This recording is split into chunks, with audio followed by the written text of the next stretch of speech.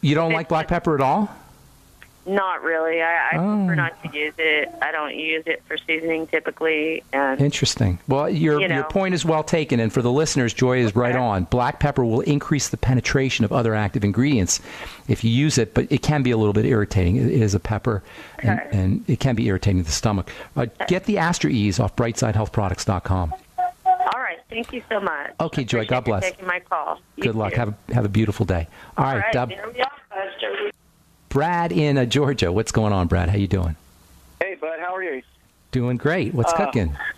Man, I'm a professional cyclist pretty much. Okay. And I compete at a high level, and I've got Hashimoto's. And I've had it for a few years, or diagnosed with it for a few years. But I've heard... You're still doing the bike racing, even with Hashimoto's. Awesome, man. Well, I mean, I guess in the big picture, it's not that big of a deal, but this is just such an endocrine operator. Yeah. And I'm trying to fine-tune it in this. Here's what you do. Here's what, forget Synthroid. Here's what you do. Hashimoto's, and this is the problem with Synthroid and the doctor medical strategy for dealing with thyroid problems. It's an autoimmune, correct? Correct. You have a gland problem, not a hormone problem, primarily. And the hormone. Let me just finish my. Say again. Say that again. The TSH and the T4 is what. Forget those. Those are medical gibberish and naturopath gibberish too, by the way, and chiropractor gibberish. This is where naturopaths and chiropractors start to go into gibberish when they start doing the TSH and the TH and the T4 and the T3 and the different kinds of tests and the reverse thyroid, blah blah blah blah blah blah. You don't need any of this. And this is my beef with naturopaths and chiropractors. They think they try to do the medical thing with testing. Hashimoto's is an autoimmune disease. Okay, Brad? You with me? It's when the body attacks the thyroid. Are the hormones going to be involved? Well, yeah, of course, because the thyroid is being attacked, but it's not a hormone problem. It's a gland problem. So if you take the Synthroid, you still have the gland problem. You follow me? You haven't corrected the issue. And by the way, Synthroid is notorious for being highly ineffective and having to have your dose changed every time you go to the doctor. And that's what I've been dealing with. Everybody does, Brad, because you have a thyroid problem, not a hormone problem. You have a gland problem. So Hashimoto's is when the body attacks the thyroid.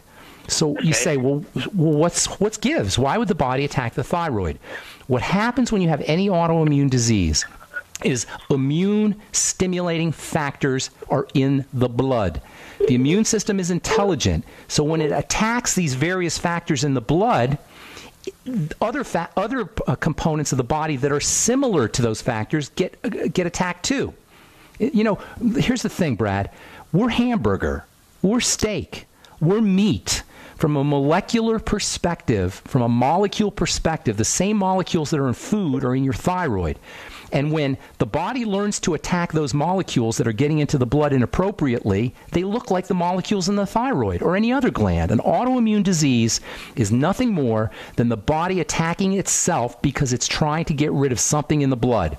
Now, how do things get into the blood? There's not a lot of ways, Brad.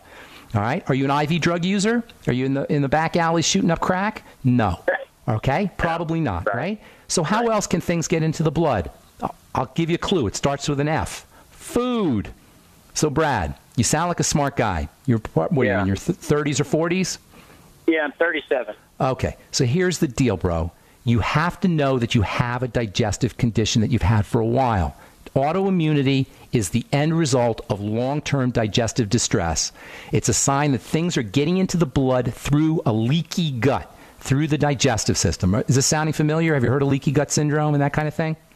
I mean, I've heard of a lot of that stuff, okay. But I wouldn't consider myself having a lot of issues as far as... Well, you have to. If you have Hashimoto's, the thyroid regulates the digestive system. So if you have a thyroid problem, you're going to have a digestive problem because the thyroid regulates the digestive system. What's more, thyroid hormone is activated in the digestive system. So on top of the thyroid regulating the digestive system and suppressing digestion, you're not going to be able to activate thyroid hormone. So now you've got a digestive problem. You're not activating thyroid hormone because the thyroid is now suppressed. It's going to cause more digestive problems, which is going to cause more problems activating thyroid hormone, which is going to cause more thyroid problems, and you get this vicious downward spiral. How do you cut the spiral? You check your foods.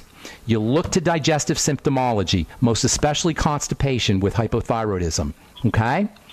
Okay. So you look for foods that are causing constipation, digestive problems, bloating, heartburn, gas, nausea, sense of fullness. Any kind of digestive issues need to be linked to foods. All right? The best thing to do is a food diary, if you can, or fasting, and then reinitiating your intake of food, starting with your favorite foods. Is this making sense, Brad? Yeah. Yeah. Okay. The next thing to do, let me just say a couple more things. The next thing to do, because it's good bacteria in the gut that activate thyroid hormone, make sure you're eating fermented food and getting on a good probiotic supplement. Make sure you're using apple cider vinegar after all your meals and digestive enzymes after all your meals. The Ultimate Enzymes are a great digestive enzyme product. You can find that off criticalhealthnews.com or pharmacistben.com. Now, go ahead, Brad. Okay. What were you saying? Well, one of the reasons I was calling is because I've been doing a lot of research on trying to get this, and I've read numerous times synthroid, levothyroxine is notoriously ineffective, and that's what I'm going through. But at the same time, I'm like, okay, what about like an iodine supplementation? No, Brad, listen.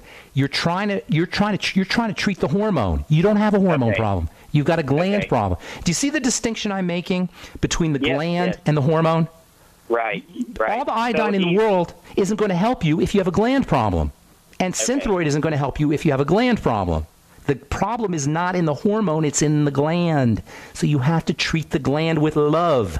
How do you do that? You stop the body from attacking the gland, and the attack, autoimmunity, equals digestive problem. This is why the medical model is so flummoxed when it comes to dealing with these things, because it doesn't understand that the bulk of your immune system is located in the digestive tract, which makes sense because this is where the enemy gets into the body. And food represents an enemy. It has to be vetted. It has to be cleared. It has to be processed.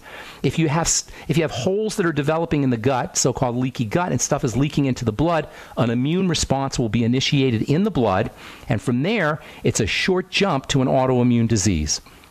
All right? And selenium falls in that as well, correct? So all of it. Not that they're not important, though, Brad. They're definitely important, but they're not a remedy. They're not a magical treatment for a thyroid issue. All right?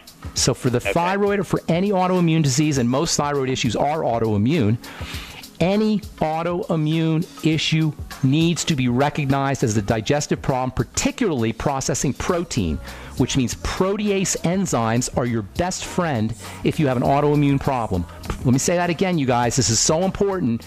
Protease enzymes are your best nutritional friend if you have an autoimmune problem, in addition to all the digestive strategies we talk about on this program all the time. Listen, I'm sorry I left you on hold. I'll be doing the Dead Doctors Don't Lie program today. If we left you on hold, call the Dead Doctors Don't Lie program. Tell them we left you on hold on the bright side, and I'll get you first up. I'm Pharmacist Ben. Thanks for listening. Have an awesome, spectacular, beautiful day. We'll talk to y'all later, folks. Bye for now.